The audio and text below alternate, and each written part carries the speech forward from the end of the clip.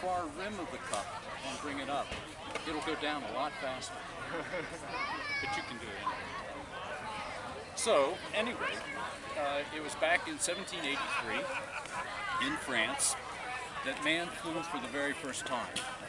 And when man flew for the very first time, it wasn't in a hang glider, it wasn't by flapping his arms and jumping off a cliff or anything like that. When man flew for the very first time, it was in a hot air balloon. Right? And in 1783, there were these two brothers by the name of Montgolfier.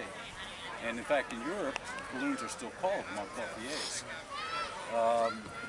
So these two brothers, one, gosh, I almost have to stand up to do all this. There are two brothers, one cold winter night, had their girlfriends over to the chateau for a little wine and entertainment. And they had come in from the cold, and they noticed that as the mademoiselles were warming themselves by the fire, that their skirts would go up. All right? So this gave them some ideas, and they were sort of scientists as well as being paper makers, paper manufacturers to the king. So they thought if we make a great big bag, paper bag, and we fill it with smoke, because they thought it was the smoke that was making the girls' skirts rise. If we fill it with smoke, and it would go up like the skirts went, we could attach something underneath that, and we could go up in the air with it. It was pretty clever, I think. So anyway, they said they went ahead and they built this thing, and they hooked it up to a couple of poles, and they built a pit, and they split a fire in the pit, and they had a platform there that had a hole in the center, so the fire could come up through the platform and into the envelope. And sure enough, you know, it filled up, and it was straining at the ropes, and they were getting ready to go. And the one Montgolfier brother says to the other one, "Get on." And the other guy says, "You get on." So they thought, yeah, this might be dangerous. So what do we do when we don't want to endanger human life, but we want to experiment? Well, we experiment on animals, all right? So they got themselves a chicken and a duck and a pig and a goat.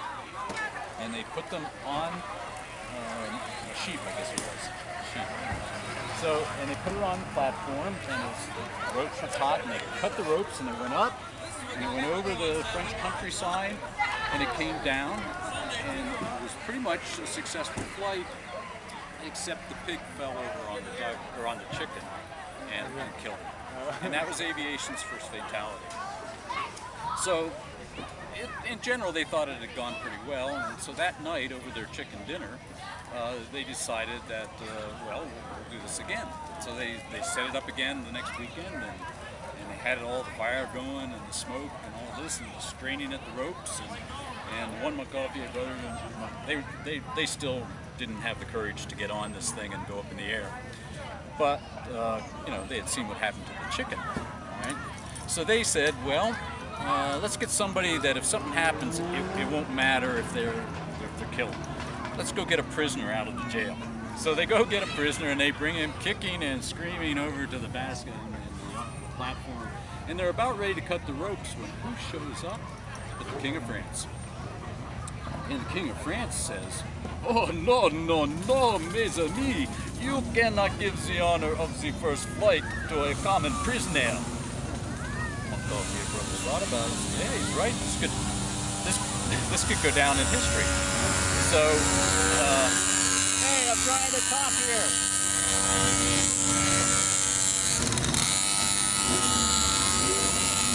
So, they took the prisoner back to the jail, and the Montgolfier brothers looked around and said, well, let's ask for volunteers. So, it was an election year in France, so who volunteers but two politicians, right? And these two politicians, the Marquis de l'Orange and the Marquis Roger, got on the basket. They had the flame going, and they cut the ropes, and off they went over the French countryside, and they landed, and they were safe, which is amazing because they had no control. I mean, they went up, and whenever it came down, you know, and no hitting the burner to break or anything. So they landed, they were safe. There was a big celebration. The King of France was there. Benjamin Franklin was there for that first flight. They started doing this on a regular basis, and other people made their own balloons and stuff. But they had a problem, all right? And the problem was that when they would come out of the sky, belching smoke and coming down on the French countryside, the peasants would see this, and they thought it was a dragon come to destroy their crops or steal their daughters or whatever, you know. And so they would come out with pitchforks and rakes and tear up the balloon and ruin the balloon. So the French figured, well, we got to do something to prevent this from happening. So they said, well, we're French, we drink champagne, the peasants like champagne, we'll carry champagne with us. So they would come out of the sky and the peasants would come up with their pitchforks and so forth, and the balloonists would say, no, we're your friends, we're going to have some champagne. And the peasants would help pack up the envelope and put it back in the trailer and the basket, and they'd all go back to the park and the party. And we've been drinking and carrying champagne with us ever since. So the Irish got word of this, and they said, well, here's a great sport. Here's a sport where you can drink before breakfast. All right. So the Irish are known for a couple of things. They're known for their drinking, and they're known also for their prayers. So they said, if you'll give us some of your champagne, we'll share one of our Irish prayers with you. And so that was the deal. So they did. So that's off. The prayer goes like this. The winds have welcomed you with softness. The sun has blessed you with its warm hands. You have flown so high and so well that God has shared in your laughter and placed you gently back into the loving arms of Mother Earth. You may have your champagne now. No hands. No hands.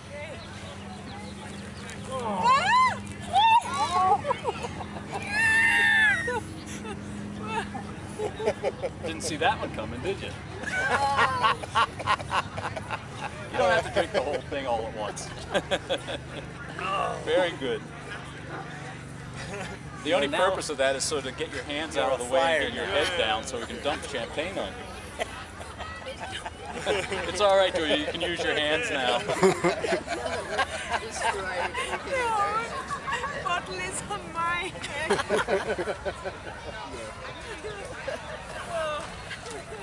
Kind of like winning the Super Bowl. It's very good for styling your hair. Yeah, take a few to get your hair clean. Now, we know how the coaches go. You don't have to use mousse now or anything like that. Oh, I think everyone. This will do a great job of styling your hair. Here, have another one, Julie. No, it's okay. Wayne, they knew that was coming. We got it last year. We got drafted last year. Well, we're still not done. Can we get up? You can get up, yes. Make yourself We follow orders. You told us to don't do anything until you tell us. Simon says.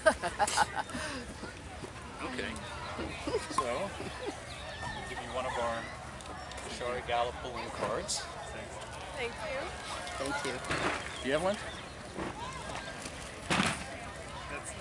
And we have our lovely Shari Gallup balloon pins. Oh.